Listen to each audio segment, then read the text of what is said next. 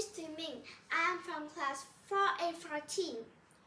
Video game is a form of entertainment, and like any form of media, they can have both positive and negative effects on individuals and society. In my opinion, excessive gaming can lead to many negative impacts to mental physical health of the young people. Do you think video game is good for us? I think video game is not good for us.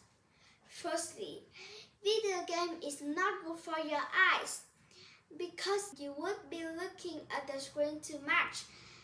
Obviously, blue light isn't good for your eyes, and by sitting in front of computer too long, your body cannot be active like other people who have outside activities.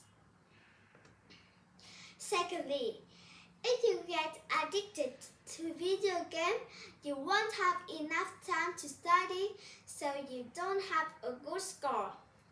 Moreover, you can't focus what the teacher says and follow to their guidance because your brain is all for the game. Playing game does not only take your time but also a lot of money. Thirdly, if you ask for playing but your parents don't allow, then you have a bad mood. This bad mood will affect to your daily life.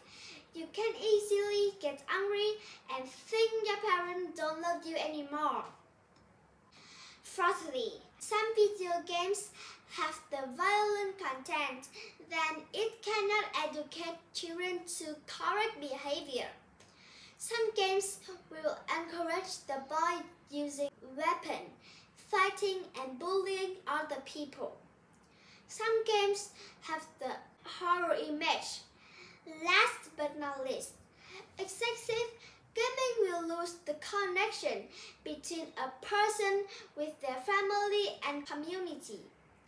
Therefore, we need to balance between time for playing game with time for outside activity and studying. Above is all of my opinion. What about you? Thank you for listening. Bye bye.